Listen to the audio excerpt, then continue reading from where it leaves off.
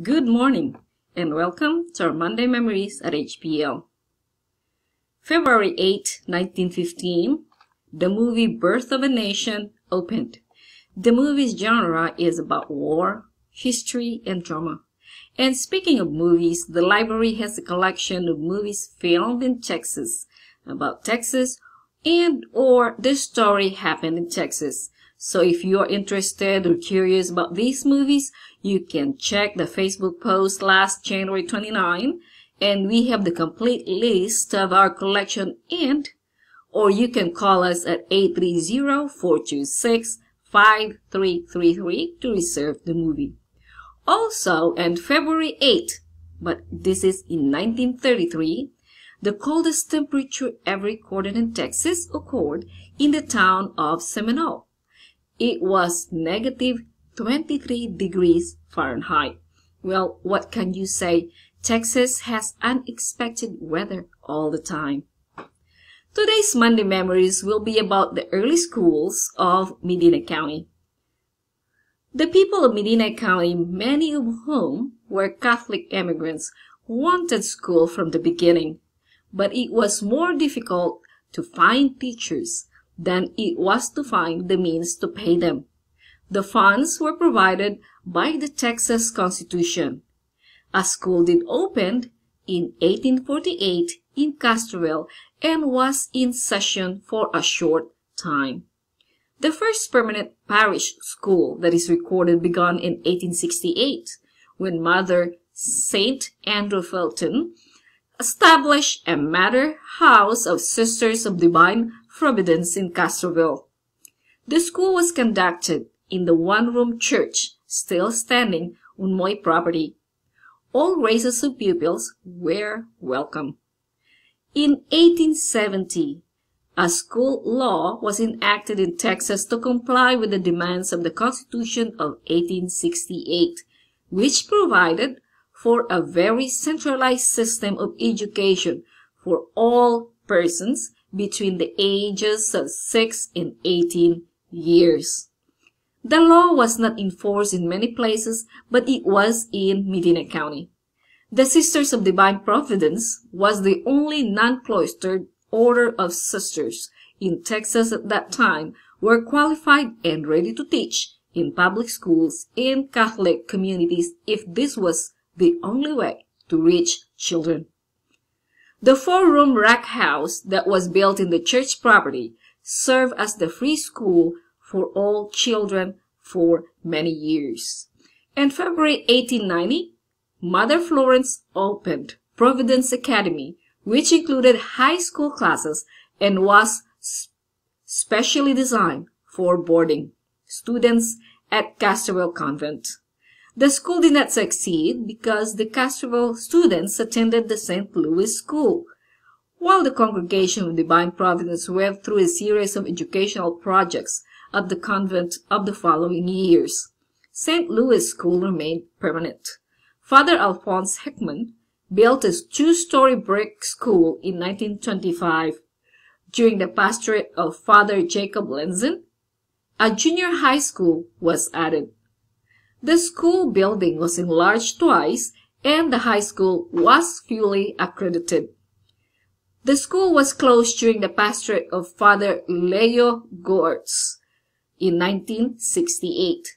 The Sisters of Divine Providence has taught there all through its history.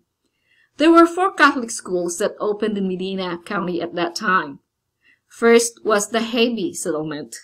It was in 1874 when the heirs of Andres Haby family gave St. Louis Parish a lot for school in what came to be known as Haby Settlement.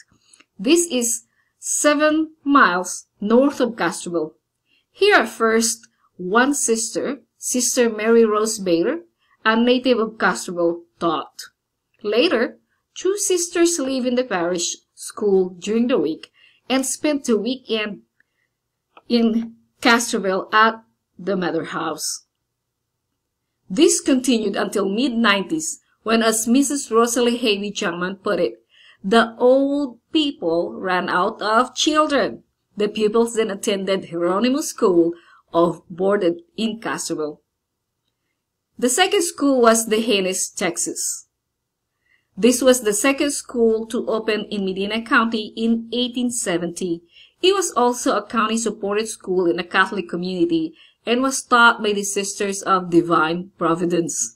Because there was no resident priest, the sisters withdrew after the first year. Delegation of parishioners went to Castroville later and asked for sisters to return. In 1883, 2 sisters returned. Father Wirtz persuaded the parishioners to build a new school, which was blessed August 4, 1908. In 1917, Sister Dolores Cardenas conducted the school for Mexican Americans until 1926. It became a public school today. In Hondo, Texas, this is the third school. The School Pacific Railroad, which came through Hondo in 1881, donated land in the new Hondo town site to the Catholic Church. In 1892, Father Matthew Meltzinger began planning for a school which opened in 1893 with 2 Sisters of Divine Providence. When an epidemic of diphtheria struck Hondo in 1909, the school was closed. Father J.J. Myers, the first resident, came in 1909. He was the first resident pastor that came.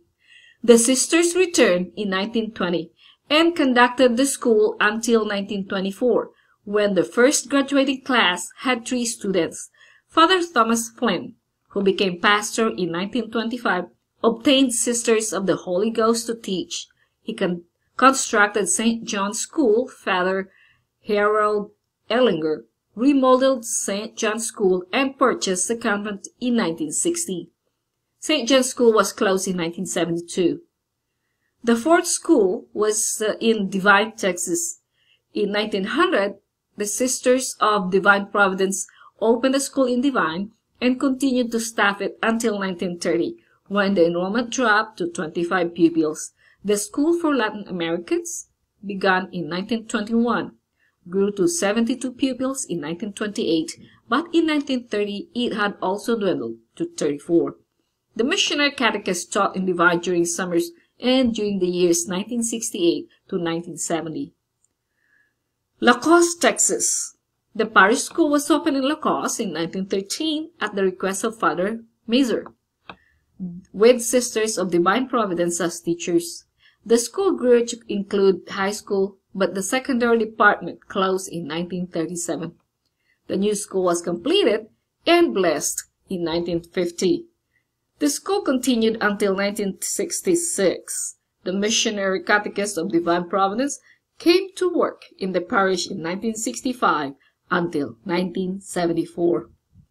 There are other schools that were established by our early settlers, and we will be learning about these next week. See you then. Goodbye.